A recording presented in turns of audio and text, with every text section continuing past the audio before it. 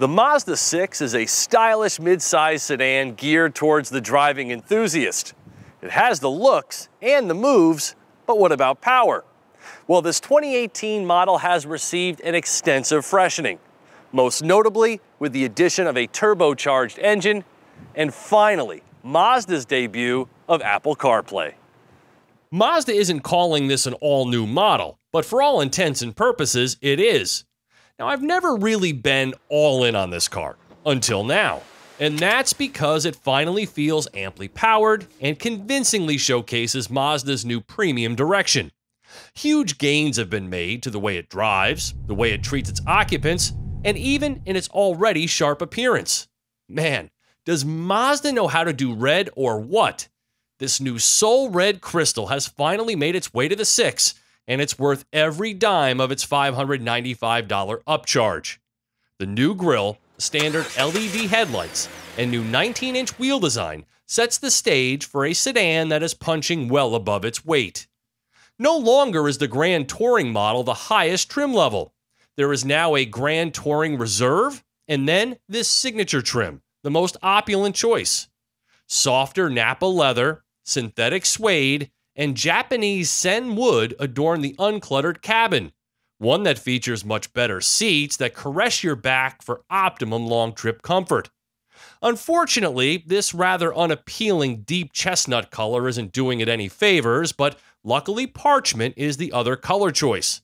Also worth noting, this little decorative strip on the seat caught me in the back more than once.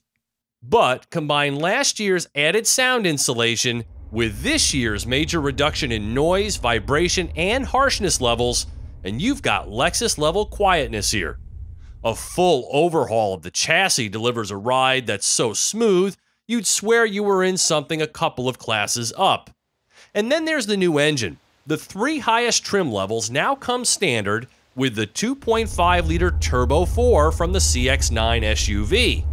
Feed it 93 octane and you'll unlock its full potential. A charmingly immediate 310 pound-feet of torque and 250 horsepower that really amplify the lightweight, nimble feel the 6 is known for. The steering is more direct and the handling more balanced, meaning its fun-to-drive quotient is ramped up, but more so than that, it drives like a luxury car now, with an effortless nature to all it does. From around the town driving to hitting that highway off-ramp, there's a new level of composure here that's definitely palatable. And Sport Mode really puts the turbo on notice with even more immediacy. Gas mileage is still a strong suit, checking in at 26 mpg in combined driving, and yes, 87 octane is acceptable, but comes with a reduction in horsepower. The one thing Mazda can't seem to fully grasp, though, is the importance of a pleasurable-sounding powertrain. The 6-speed auto with a straightforward shifter and little steering wheel paddle shifters is far better than a continuously variable transmission, but it still groans like one. Now, if this car would only sound as good as it drives, it'd really have something here. So maybe it's time to fake it like everyone else. The changes Mazda has made here have really matured this car into an alluring choice in the segment. Now, I don't love the color choices and materials used on this new premium level signature trim, but the seats are far more comfortable. The cabin is whisper quiet, and the drive has taken a real leap forward, both in terms of power and smoothness.